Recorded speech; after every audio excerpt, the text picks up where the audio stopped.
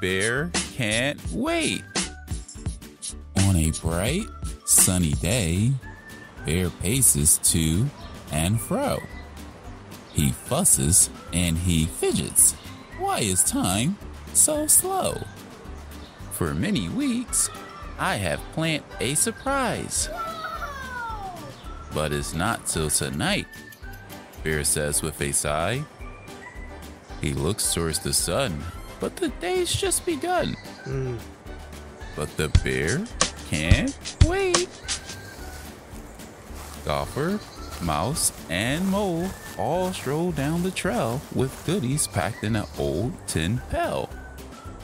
Mouse squeaks. Stoke the fire. Get ready to bake.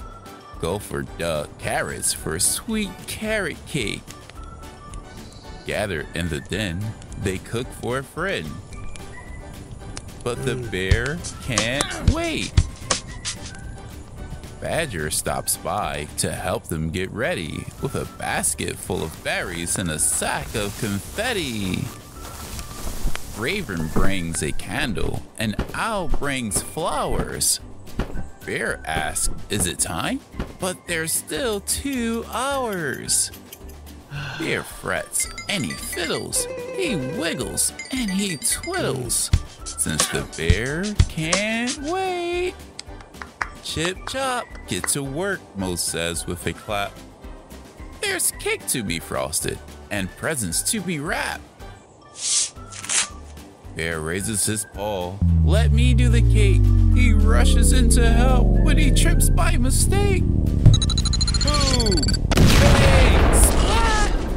The cake is squished flat because Bear couldn't wait.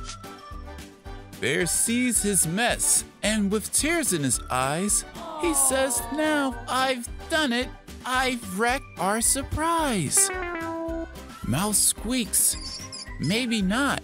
We still have an hour. Go get more carrots, honey, and flour. There's much to be done. Hurry, Bear, run. And the bear doesn't wait. Yay! Time is almost up, but Bear is very fast. They bake a new cake, even better than the last.